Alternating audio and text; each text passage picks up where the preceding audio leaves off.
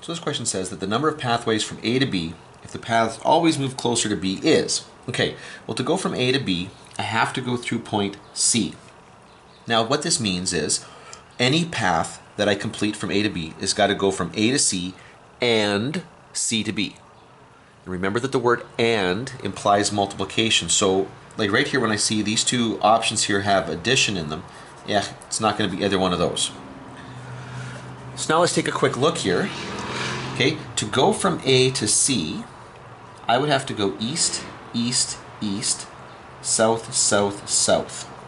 So I've got 6 different paths to follow, 3 of which are east, 3 of which are south.